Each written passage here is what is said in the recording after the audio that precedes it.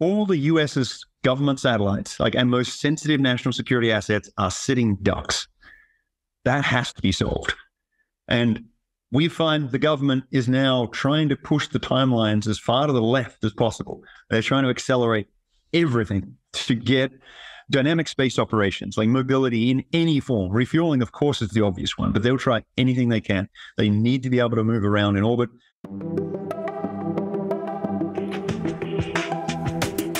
Hey everyone, and thanks for listening. Today I'm speaking with Daniel Faber, CEO and co-founder of Orbit Fab, a company building gas stations in space. Daniel, thanks for chatting with me today. Real pleasure to be here, David. Pleasure to have you as well. No, this is super exciting. I mean, what a cool mission. I love Colorado. I love the space industry that's developed and developing here. So it's great to have a fellow Coloradoan company to join. But to kick things off, can you tell us more about, your background and the inspiration for Orbit Fab? Sure, absolutely. I grew up in Tasmania, Australia, a small island off the bottom of Australia.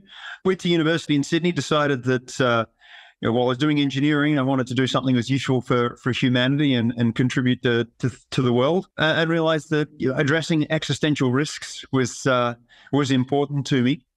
Getting humans off this rock addresses a bunch of them.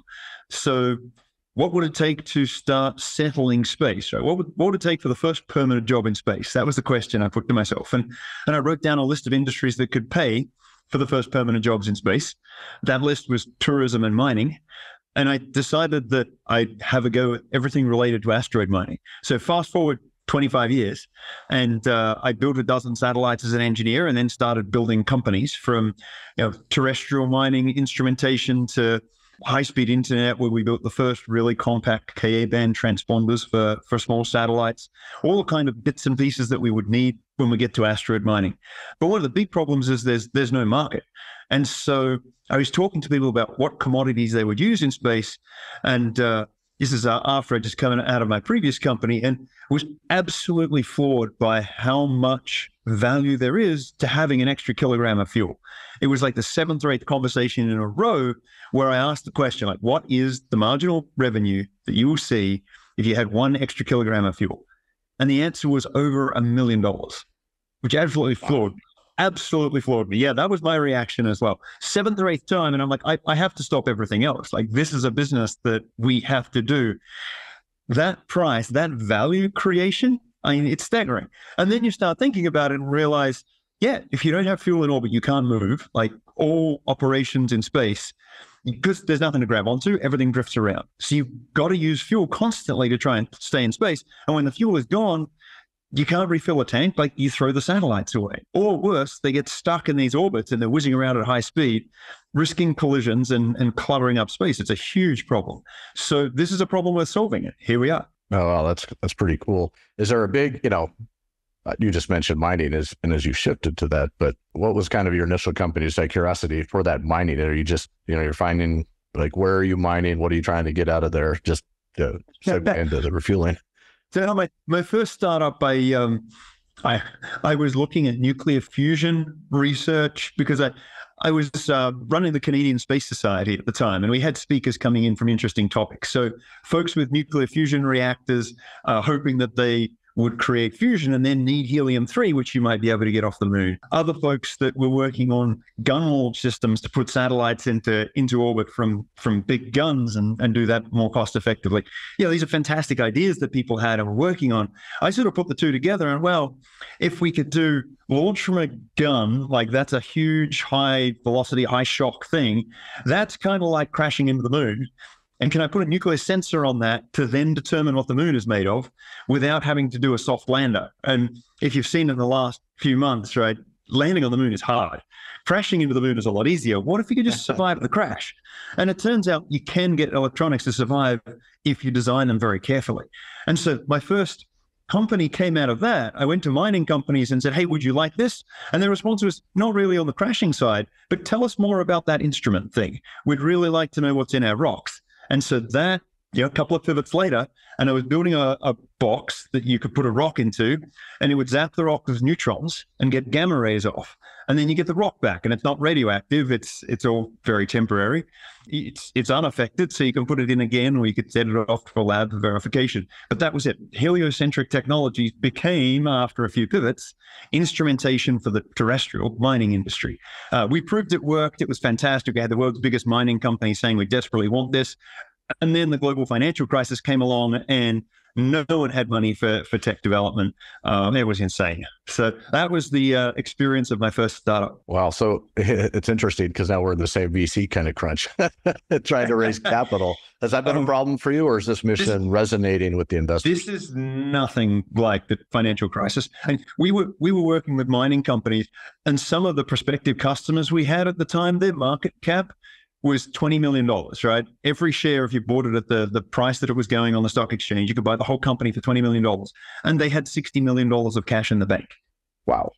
Now, if you've got $1, are you going to give it to a speculative tech startup company, or are you going to try and buy stocks in these companies that have more cash than their value? It was insane. It was absolutely insane. The world was nuts. Right now, we're in a contraction, right? And it's a tightening. It is vastly different from the whole financial system breaking. And that's what happened back in 2008, 2009. Good. So you've maneuvered through just fine. I saw you raised, you got your Series A done earlier last year.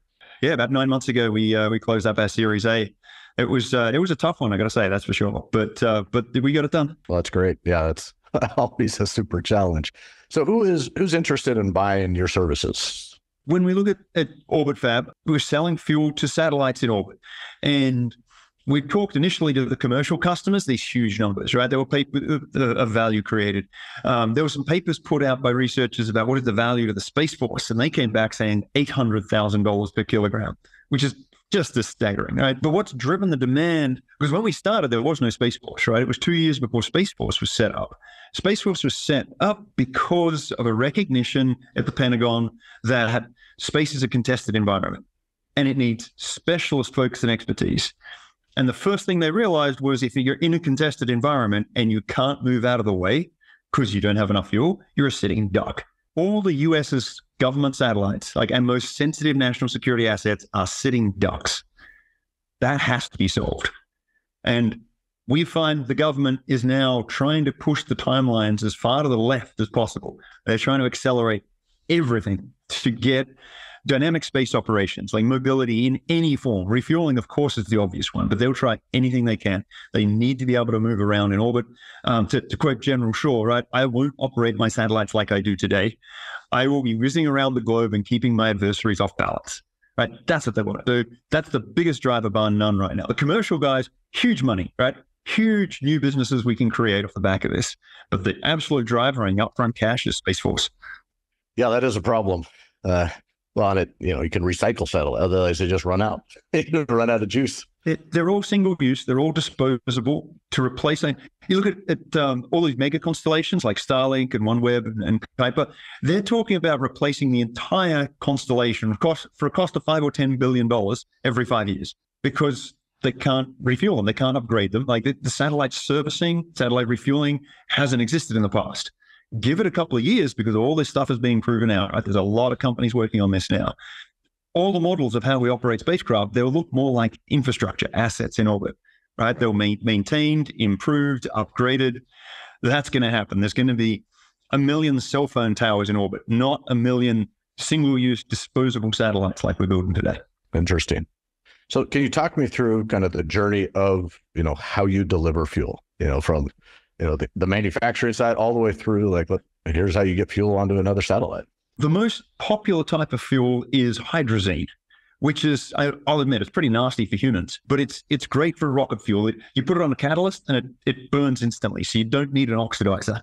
You just put it on a catalyst. So they make this thing in a batch process, and then we buy whatever quantity we need from a couple of 100 kilos up to a couple of tons.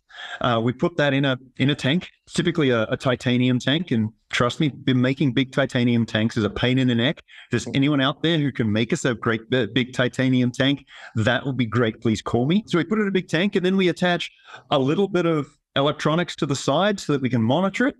and just enough control systems so that we can hold it stable. And we put a fueling port on the end and put it in orbit, right? And now we've got a depot. And if you've got an active side, you can come and get that fuel. But of course, nobody wants to put a complex, expensive active side on their satellite and have to teach their satellite how to rendezvous dock. So we built a fuel shuttle that's got all of that capability, and it can come and grab fuel from the depot and take the fuel to the customer. And then all the customer has to do is carry a fueling port. And the fueling port is about the size of this drinking can, right? And it's got a docking fixture, so you can grab onto it and transfer the propellant at high pressure. And it's got a couple of fluid ports, so you can transfer the fuel, but also like blow down gases or purge gases, things like that, in case the auxiliary systems in the spacecraft need some other things. So there's 2 fluid ports in there, and that's it. The fuel shuttles make the delivery to the client that have been pre-prepared with the fueling port. Very cool. So how much would a satellite normally need? How much fuel? Is it high quantities or, a kilogram? It totally depends on the size of satellite and the application, right? Some of the biggest, most sophisticated, most aggressively moved satellites need tons of fuel, like sometimes several tons. But typical satellites that are trying to provide like communications or Earth observation, they just need to stay coordinated with the rest of their satellite network and with things on the ground. So they might, they'll have a much more modest tank, but still it can be easily 30% of the weight of the spacecraft, especially if they have to do a transition to get to their operational orbit before they can start. So for smaller satellites, that can be just tens of kilograms if the satellite's under 100 kilograms, right? But if it's a 1-ton satellite, it's going to be a couple of 100 kilos of fuel, scales up. How big is your depot, or have you modeled it, or what is your initial plan? We've got a bunch of different designs. The depots are sized to get the lowest dollars per kilogram to orbit, right? So we try to fit into the nooks and crannies and get the best deal. Do we show up late and fill any excess capacity? Can we buy in bulk? Can we take the test vehicles, right? Because the fuel, relative to how much we're selling it for, relative to how much it costs to launch it, which is expensive, the fuel itself is almost free, right? The hydrazine is distributed by Defense Logistics Agency. It's had a very stable price. And by a long way, it's not our biggest input cost. So if it blows up, we're not risk sensitive. We manage logistics on orbit. So let's take all the risky launch vehicles. Let's figure out whatever we can do to get to orbit the cheapest dollars per kilogram. And that means we size the tanks to the launch to optimize that. And sometimes there are standard sizes that different launch companies all sort of agreed on. And so the 350 kilogram total mass range, that's one standard size. And then above that, it's really custom to the launch vehicle. And then logistically, as that goes up in orbit, you start refueling. What is the plan then when that empties? Is there like a recycle plan with that, or? But there's been no refueling, so no one can run a recycling collection service, right? So people are now planning these as new business models on the back of us succeeding. And yet we are yet to prove end-to-end that the whole thing works, right? We're under contract with the US government for a 2025 delivery, and that will prove end-to-end the whole thing works. But until then, these startup companies are predicating their success on a startup company, and that's tricky, right? Once we prove it, it's going to open up so many things: recycling, garbage collection, tugs to move things between different orbits, satellites that can swoop low into the top of the atmosphere, like get closer to the Earth or sample the top of the atmosphere. Never been possible before because you burn up all your fuel and you're dead in a month, right? Now you can pop up and get more fuel. So all these new business models, going out to the moon and back, becomes a lot more cost effective when you can refuel and you don't have to ditch your asset every time. Interesting. So are there other competitors or even other countries that I would imagine our adversaries would be very interested in capabilities like this? Yeah, there was a 2.5-3 years ago, there was a picture came out from a Chinese aerospace conference of a space oil tanker. And we looked at that and went, that looks a little bit like what we're doing. We've got an office of half a dozen people in the UK because the UK and Europe are leaning into satellite servicing and refueling. We've got strong relationships with Japanese companies because the Japanese government's also leaning into this. But most of our workforce is here in Colorado because the biggest driver has been the US government. But yeah, there's definitely international interest. And that means that there are other people looking at this as well. We started, we lucked out on the timing. We started a couple of years before Space Force existed and 4 to 5 years before they finally said, what we need is fuel and now we know how we're going to buy it. And so we've got that head start. We've developed our fueling port, like our interface, that didn't exist before. And that's getting adopted widely. It's become sort of a de facto standard almost. Yeah, we're in a really good position relative to that expanding market. But now that the government has a much clearer signal, a demand signal, everybody else is trying to come at refueling. So game on. That's right. Well, first movers, right? You've then got to leverage it. You got to execute. Yeah, well, you got to keep innovating, right? Execute and keep innovating. So the current satellites up there for your docket or your adapter, can that be put on existing in-orbit satellites? Is that the plan, or is it going to be all new, for new builds? We thought about that a lot when we started, and NASA has funded a mission called Restore-L or OSAM-1. That mission is doing robotic surgery on a NASA spacecraft and replacing, like they have a valve to fill and drain the tanks on the ground, but they're effectively welded shut. Like there's 5 layers of coverage on them. So they got to cut away the insulation and then cut away the wires that hold the bolts on and undo all the bolts and everything. That's massively expensive. We looked at that. We looked at what they're doing and went, these guys are really smart, but it's never going to be cheap. So we decided that we would only work with pre-prepared, fully collaborative spacecraft that have got our fueling port, which means only future spacecraft. But we can work with the companies that are building these robotic vehicles, and they can deal with the legacy satellites. They make the investments in the complex robotics. They make investments in rendezvous and docking with unprepared clients, and we'll provide them with fuel, which indirectly gets a service provider to the legacy satellites. Meanwhile, everything going forward should have a fueling port, and we can go directly to them. And you find you're getting adoption in the market for this refueling port? Yeah, it's been pretty good. I think this month we've got 14 of them going out the door. We expect to sell another 100 this year, which when you consider the number of satellites launched every year, a few years ago it was less than 1,000. Now, thanks to SpaceX extra launch capacity and also the Starlink constellation, I think the number's up closer to 5,000, which is really cool. But yeah, 100 units is a substantial fraction of the satellites getting launched. So that's our goal this year. Is that giving you a unique, first to market position, with, becoming the standard for refueling? Absolutely. Look, nobody wants us to lock it in, right? So we're holding that out. We'll probably sign up a couple of companies to manufacture them under contract, right? If we get a constellation that says we want 10,000 of them, we're not equipped to manufacture that, but there are companies that are really good at manufacturing mechanical parts, right? And so we'll qualify somebody else and have others manufacture them as well, so they'll be available. That helps reduce the friction because everybody now knows if we get hit by a hurricane or if they want 10,000 of them, right, we'll have partners that are able to deliver. So that's, we're doing as much as we can to reduce the friction and be able to get this into the market, because without the fueling ports, we have no market, right? It's the lead indicator for us that we've got a real market in orbit. So imagine your first mission, obviously it'll be a huge value proposition and really value realization time. Yeah. And you have done some proof of concept. Can you talk a little bit about that? The first year we founded the company, back in 2018, we had the opportunity to fly to the International Space Station. It's the International Space Station National Lab. It's a national lab that operates inside the space station effectively. They're responsible for science and commercialization of space station and low Earth orbit. And so they invited us to put some demonstration payloads up. So we put up 2 tanker test beds. We pumped water back and forth. We tested the valves. We tested interfaces, some of the electronics, a whole bunch of things. It was really useful. The dynamics of tanks, especially because we thought in the future, our customers could launch and then when they're empty, refill the tank, or they could launch with an empty tank.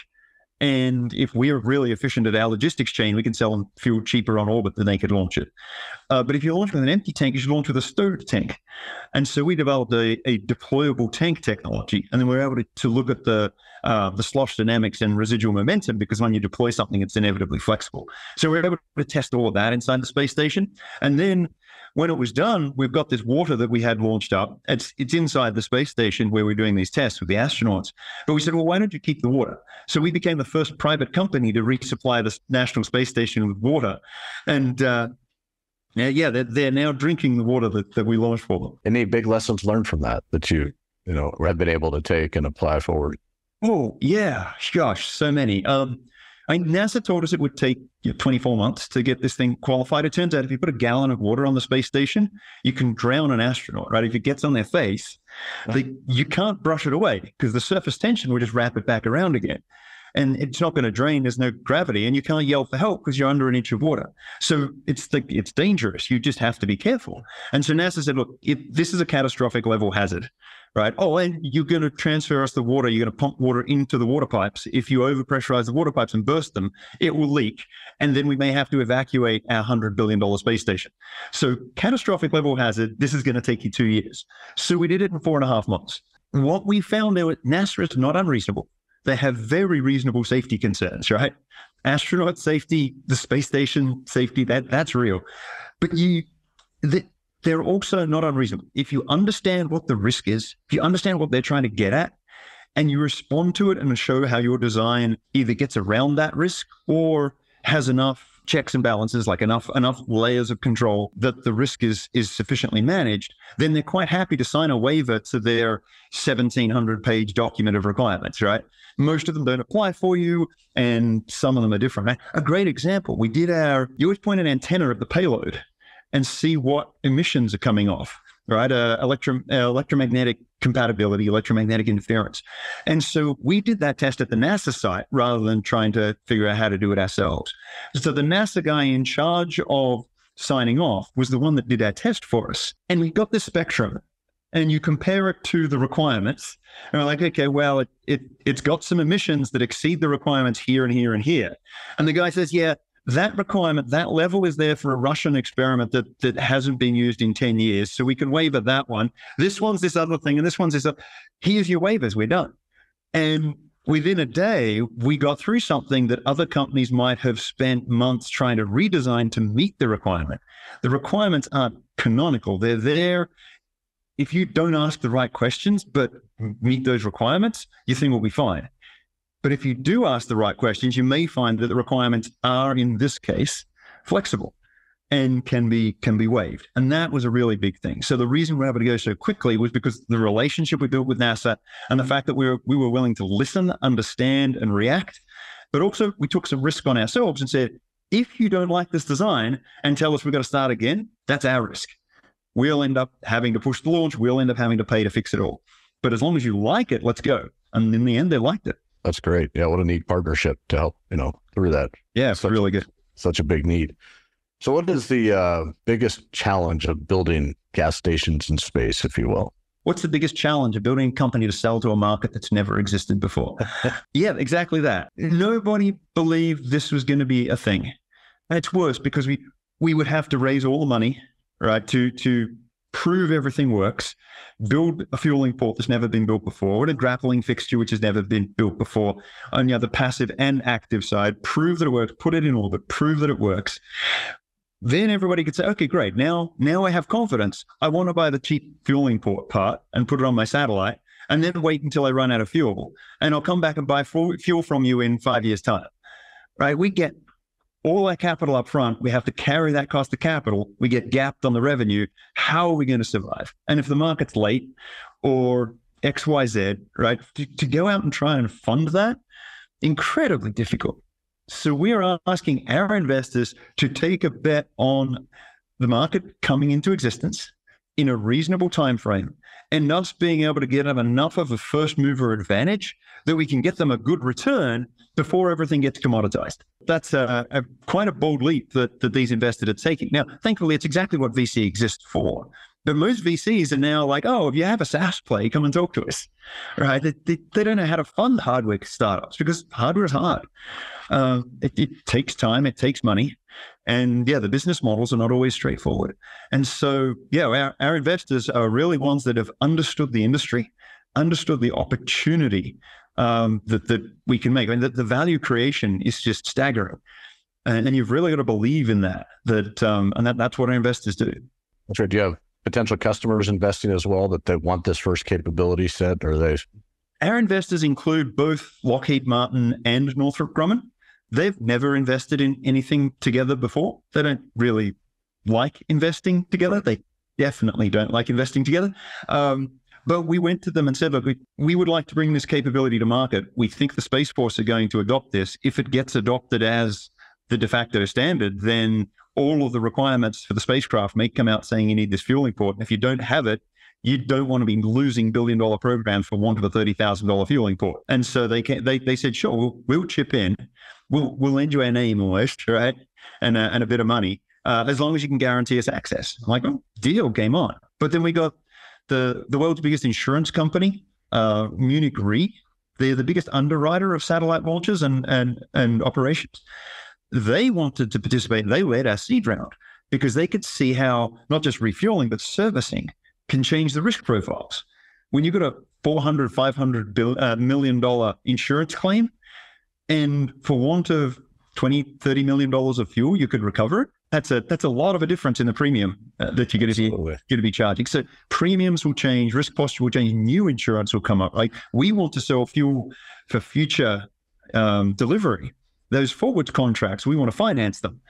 But the finance companies don't understand operations risk in space. So if we can ensure the operations risk and take that out of the picture, then the financing gets a lot cheaper. And so for us, it's a great partnership with Munich Re. And so you can see that the depth of understanding that these investors have. And then our seed round was led by 8090 Industries. And this is a fund that was put together by the Osmond family, who own Sierra Space and Sierra Nevada. And they've brought in like great American industrialists, Koch brothers, Ross Perot Jr., what have you, great access. But fundamentally, the people that drive that fund understand the aerospace industry. And they totally see what this is going to do. This is going to revolutionize how space operations happen and the position that we could get in if we pull this off and make it work, becoming almost kingmakers on what fuels are going to be used in orbit, what thrusters are going to be used in orbit, where people are going to be able to get fuel and those kinds of things. So yeah, we have some of the most sophisticated investors in the world. It's been phenomenal. Yeah, that's amazing. Just even putting together that, to walk people through that journey, investors through that journey is an amazing feat in and of itself. Never mind actually the technology. But of course, a startup, right? To get to a Series A, I think I had to walk 295 investors through that story and getting to one yes. That is the fun part of a startup, the fundraising time. So in running this, I mean, you're super innovative company, team idea. What's the key thing about your team makeup that you think makes this possible to turn, instead of 2 years, 4 months, like what are your key tenets within your company that keep this innovative mindset fresh? It's a conundrum, right? Because we need to move fast. We need to have just that open mindset, leave no stone unturned, trying to find a way to move quicker, constantly trade requirements. And the textbooks will tell you there's no such thing as a should requirement. It's shall or it doesn't exist, right? It's very binary. And I think that there's nothing worse in the engineering education system than how they teach systems engineers. Because in my mind, every requirement has value. Sometimes the value is overwhelming, but most of the time it can be traded, right? What if I only got you half the fuel on a delivery? Well, you might have to make 2 deliveries. That's a pain in the neck. That's expensive. Yeah, but my thing gets smaller. Let me trade it, right? It's not a canonical requirement. What if it's a third? What if I had 200% more, right? Let me trade that. Everything's a trade. Can I go faster? Can I get the experience? Because we don't know what we're doing yet. Can I learn quicker? These things are really key right now. And so we have to be a little cowboy and always be flying. But when we produce a valve, that valve is going on possibly a multi-billion-dollar national security asset. That valve cannot fail. So now reconcile this. I have to move fast and I have to produce a product that's absolutely reliable. This is the tension constantly in the company. And you've got to ask people coming in the door, can you hold both of these states in your mind simultaneously and not explode it? That's been the toughest thing is doing exactly that. Yeah, that is an interesting and unique challenge to keep it going that fast with something that... And a lot of it is like train the young people on this kind of thinking and that kind of stuff. We end up with an absolutely phenomenal team. Whatever some of them end up doing, like we'll have some people leave. They're going to end up running some of the more interesting parts of the space industry just because of the experience they're getting here. I can only imagine. How do you then, within your company, handle, security of IP, cybersecurity, especially now as you're working with, the defense industrial base and DoD mandates coming down? How do you look at that challenge? That challenge is real. We've addressed that at a few different levels, right? When we started, we were a lot looser. We didn't have the time to focus on it. So we've had a gradual progression over time of tightening up our systems. But also then our engagement with the more sensitive customers has been a gradual thing over time, ramping up. So we're not holding classified information yet, and we haven't gone down that route. But when we will, we'll isolate that from the rest of the company and set up those systems. But now we have contracts that require us to be CMMC compliant. And so we've had to learn what that is and bring on people that are expert in that. We've had to switch our IT systems. Google is out, Microsoft is in. Every engineer is really annoyed.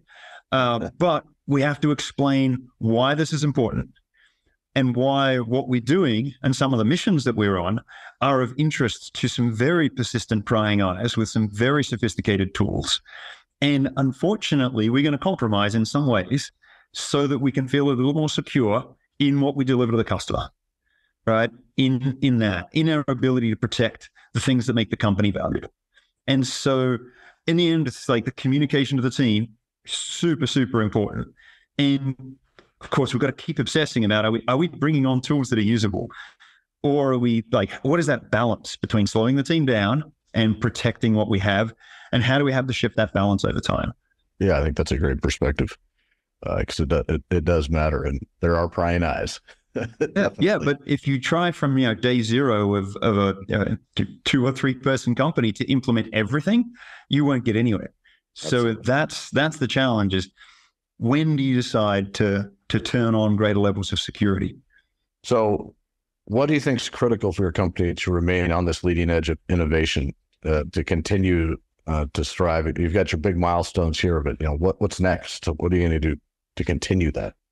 Let me paint you the vision of the company, right? Because we're not here just to deliver gas. It's a great tagline, gas stations in space, but we want to be the chemical supplier of choice for the space industry.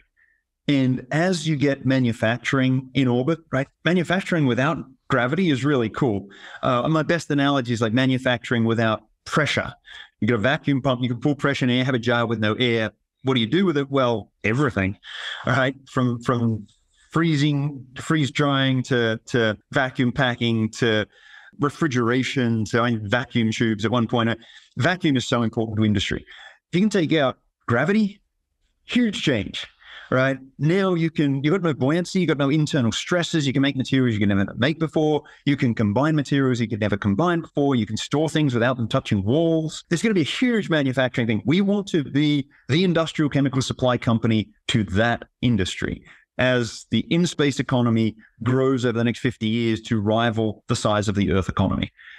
We want to be Dow Chemical, Exxon, something like that, right? Refineries, storage, distribution, sales of all types of chemicals. That's where we want to go. So right now it's focused on storage, distribution, sales. Give me 5 or 10 years, we're going to be working on the refinery part. Right? First, just a couple of chemical processes so we can launch one feedstock and turn it into 2 or 3 things. And then we can take offtake agreements, waste products, or the first materials coming back from the moon or asteroids, put those into a process that generates products that people want to buy and use in space. That's the future that we want to build. So right now, we build gas caps, right? Right now, we build gas caps. In 2025, we want to be pumping the first gas in orbit, right? Build that network up. By the end of the decade, we want that propellant, multiple propellant types in multiple different orbits to be available. And beyond that, it's about building refineries and building a massive chemical supply company. Very cool. That's going to be awesome to see. Definitely well underway. Just imagine what it'll enable, right? At the moment, getting material in orbit it's impossible. But when you can get it, the businesses that people will build on this will be staggering. How much, just out of curiosity, Elon Musk, SpaceX, and his vision to go to the moon, and a lot of folks have that vision of starting. I would think they would be super interested in your capability. Without this, or what you guys uncover and allow to be innovative it's going to change a lot of what I imagine they assume the future would be, because there's so much unknown that you guys can help with. Have you connected with a lot of them and talked to some of these other innovators in space that are like, what's their thought? Some of them get it and some of them are invested. Almost universally positive, right? Everyone's waiting to see what it's going to enable. but also everyone's working on their vision of the future and they're part of that vision. So Elon wants to get to Mars, right? He wants to, what does he famously say? He wants to die on Mars, just not on landing. Right. And so the things he's working on are things that will get SpaceX to Mars. Jeff Bezos has a vision that's more aligned with mine, actually, people living outside of gravity wells, rotating habitats and things. Though he's also fallen in love with the moon lately. That maybe because there's a lot of money attached to the moon right now. But there are a lot of people that have similar visions for a bustling in-space economy, and everybody's working a small piece. And this is like the ecosystem that is slowly growing, so that we're going to have garbage collection, refineries, recycling, all these types of things. These will get built, and so many other things besides, right? The export industries are going to be tourism, mining, entertainment content. Let's go see a sports game or a concert in space. That sounds like it could be interesting. Eventually, we're going to have, of course, manufacturing. We're going to have hotels in orbit, because the pressure on your heart is less. And you're probably going to end up with medical and retirement facilities on orbit. Like I said, in the next 50 years, the economy in orbit is going to be bigger than the economy on Earth. Every industry will be operating in space. That's the potential. And so many people right now are working on tiny little pieces of this. Some people have bigger visions. I want to supply all of it. Yeah, well, it sounds like almost the glue or the, architecture that allows for a lot of this to happen. Yep. So our current orbits, they're going to get crowded if we don't have the ability to move and change. That's it. Absolutely right. Next mission is 25, you said? Is that correct? 2025 is the first delivery of fuel to the U.S. government. Any other big milestones between now and then, or is that really your the final for the next? We've got 3 flight systems that we're working on. Because we want to have lots of bites at that cherry, right? Always be prepared in case the first one doesn't work or the second one doesn't work, right? So we got 3 bites at that cherry, and that's not enough for me. The business development team are out there trying to get support for a 4th bite at that. Those will launch between now and that sort of delivery late 2025. But we've got 100 fueling ports we're selling this year. We've got the active side of that, flight qualification and delivery by the end of the year. Huge bunch of milestones that are coming up, all leading up to that. Yeah, the big finale of the test, of course, is deliver the first drop of fuel to a customer. Oh, can't wait. Definitely going to have that on the calendar when it's when you can share it, because that will be super fun to watch. Well, all right. Well, unfortunately, I think that's all the time we're going to have today before we wrap up. But if people want to follow, your amazing mission and company, where can they go to learn more and continue to engage? You can go to our website, orbitfab.com. Look us up on LinkedIn, Twitter. We're most active, I think, on LinkedIn. But yeah, always looking for great people, engineers especially, but just across the board, business development and all the functions of running a company. So encourage people to apply, especially if you're here in Colorado. Let's pump some gas. Let's pump some gas. All right. Well, thank you very much, Daniel, and I appreciate your time and joining us today. Thanks, David. Cheers. Take care.